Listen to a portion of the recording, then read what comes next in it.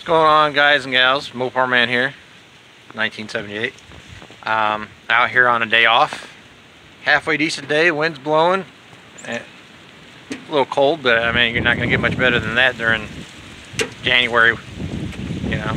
So, put on a few layers, but today I'm going to be working on taking out the heater core and heater box because it needs to be taken out. I'll show you how to do that. It's been sitting, this car had been sitting for so long, I wouldn't be surprised if there's a rat's nest inside the heater box. And for those that don't know, if you don't bother to check that stuff randomly once in a while, even in your new vehicles, you could have a mouse or a rat or something get up in there and build a nest in there, and before you know it, you've got a fire in your vehicle, and your whole vehicle could burn down if you're not careful. Because of that little wound up coil that heats up, that it's kind of like a resistor or whatever, it's something in there that it basically deals with the fan, the voltage to the fan and whatnot. And the temperatures and all that stuff. But anyway, if it's all clogged up in there, it could start a tinderbox basically and start the car on fire, so you don't want that. So I'm going to be doing that. It needs to be done anyway, and then we'll be, I don't know if I'm going to make all this in one video or two separate videos. Probably maybe two separate videos would probably be a lot easier. The second one will be taking the wipers off, getting under the dash. That's another reason why I want to take the heater box out. I have more access to underneath the dash, and then finally get these pivot shaft or wiper pivot shaft housing assemblies, whatever you want to call them, taken out. I went and bought two kits from year one for the Dart and for the Valiant. It comes with the grease certs to put on the pivot shaft or wiper shaft housing assembly. So anyway, it's all new seals, all that stuff. And then what I like to do is I don't use regular lithium grease, the white grease.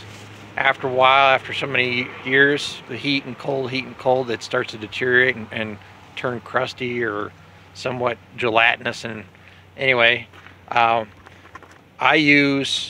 have two grease guns. I have one to grease the regular ball joints, stuff like that, and then I have a separate one specifically for a product called Super Lube. It's comes in that regular size caulking gun tube, but it has looks like aluminum foil type coating over the outside. It says Super Lube, and it's 100% pure silicone grease. You can use it for automotive applications, or you can use it around stuff that requires to be around food or water supply or something like that, so it won't contaminate stuff that you're consuming. But anyway, I'm going to be using that because I grease, if the polyurethane bushings I have on some, like on my truck and whatnot, they have grease certs, and that's what I use. I use that silicone grease. Comes out real thick. Anyway, keep stuff from rusting and squeaking and whatnot. Well, I'm gonna, once I get the grease cert, drill the hole and put the grease certs on those pivot housings for the wiper blades, or the wipers, I should say. I'm gonna be putting that grease in there, and that's another way to help keep water from getting down through that housing and rusting those shafts up and seizing them up and that sort of thing. And so anyway, but I guess today we'll focus on getting the fan, the heater core, and the heater box out of the car. So here, so basically start off right here. There's a Phillips head. Let's see if we can get in there. Probably casting a shadow over everything. I really can't see. There's a glare coming off my cell phone. Luckily, let's see if we can get a better shot there. Yes, no, maybe. Anyway, you guys can probably see it. I can't. Anyway, get that taken care of and out of the way. And that releases the that rod, that flat plate that goes between the two ports on the heater core. Alright, we're back inside the car. As you can see, I got most of the car re-cleaned up. It was starting to look like a pigsty in here. But anyway, one of the things you'll want to do is the hoses were deteriorating, so I took those off. I want to be real careful because this is the original factory glove box paper. There's that. That's all out of the way. And then you got to get up in here, disconnect them two wires, and then you take that little lock washer off the top of that. Let's see here. There we go. Off of that little pivot shaft right there. And let's see, I'll point to it.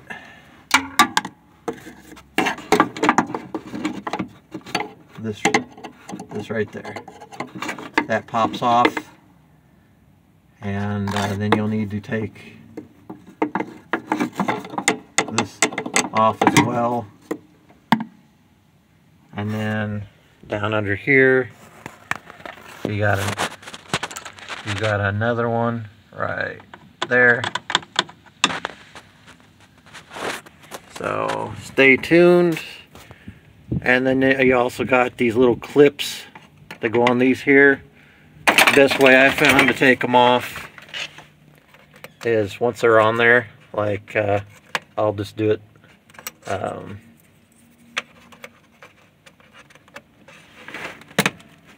anyway, this is how it would go on there. Just take a pair of a straight edge screwdriver, come in here and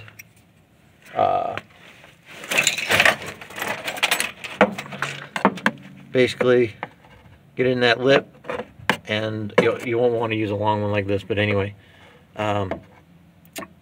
slide it in that little lip on the clip and then pry this way and down, and it'll pop right off. That way you don't damage this lip where it helps lock it into place on this fiberglass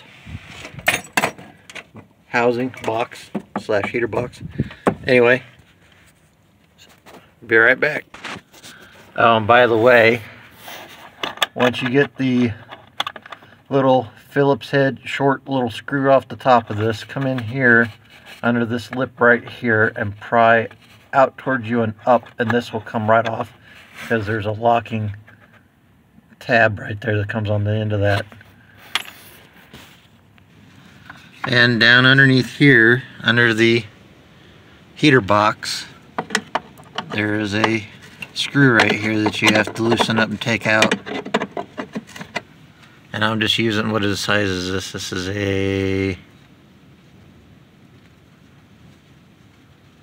it's so faded I can't see what it says. It's I believe it's a 5/16. I think the other end's a 3/8. But anyway. Okay, so got the 2 wire connectors disconnected from the heater box. Got the little clip off the top lock washer, whatever you want to call it. I don't know the proper term for it. Got that off of there. Got that clip off of there. Let's see if I can get back up in here. There we go. Got the clip back off of here that requires that short little Phillips screw, and the clip itself, that long rectangular lock-in clip, which is basically one of these. The biggest challenge was clear back in here to this pivot right here with another one of them little lock washers on it. I had to basically use They might make a special tool, but I just had to get in here and snake it up there, and then slowly work its way up and pop it off the pivot shaft there. And so now looks like everything is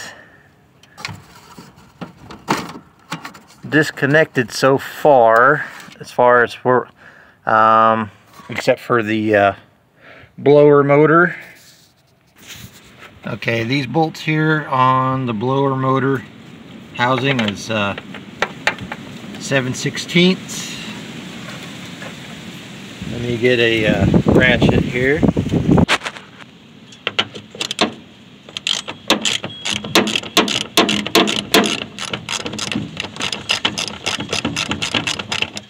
Okay.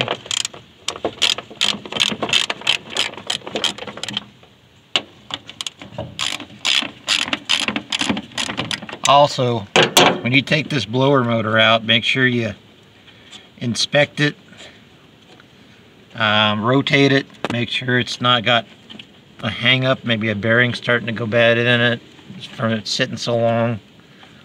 It's probably a good idea just to replace it, but if I remember correctly, when I had to do this on the Dart,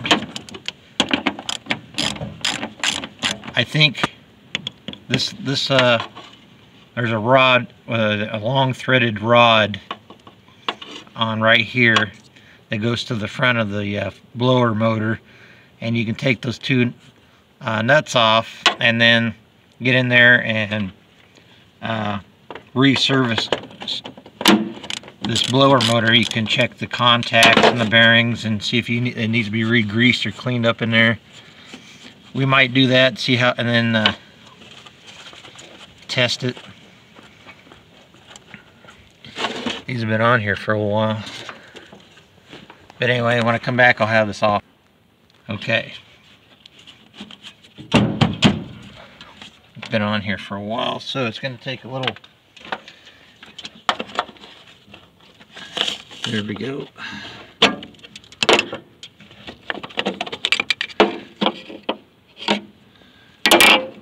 Plate's still good. The foam seal looks almost brand new inside. Nothing's deteriorating, falling apart. So is that rubber factory seal still in good condition, surprisingly. It's not deteriorating.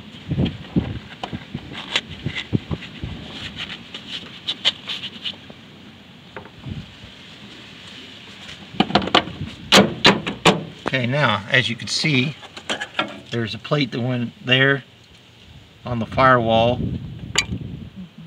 and as I started tapping it, you can see that the heater core and the blower motor and all that stuff is pulling away from the firewall inside. So, okay, last but not least, down over here on the where the kick panel goes, you got this screw right here. This is your ground wire screw. You gotta make sure that take that off. Put this back in so you don't lose that screw. And then also, here's what's left of the insulation ring, the gasket, so to speak, that goes between the let's see, the heater box and the bottom of the crawl panel, or whatever you want, the underside of the dash. I'll show you in part 2 on a low budget way to replace the seal with some stuff you can buy at the home improvement store. And then we also are going to upgrade from this insulation that they had glued to the side of the box and up here on the wall behind the kick panel. I got some other more modern insulation to use. It's better. It's not that fiberglass stuff. And it does just as good, if not better. Okay, here's the box, the heater core, I should say, box, heater box. Anyway, here's that hook, and then down there is where that I was telling you about, that bolt that you got to loosen up.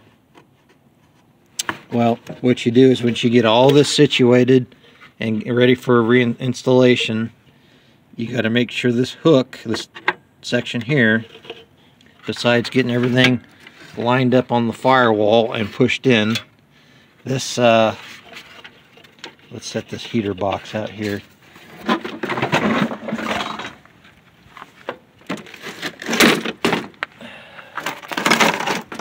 Okay,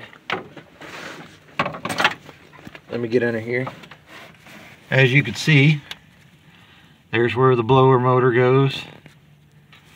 Heater, or heater core tubes. Here's the underside of the crawl panel, kick panel, whatever you want, or not kick panel, but dash, whatever you want to call it. And here's where the fresh air comes in, and you can see the fiberglass here.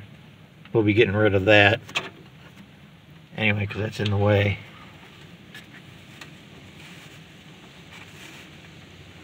And I think I found,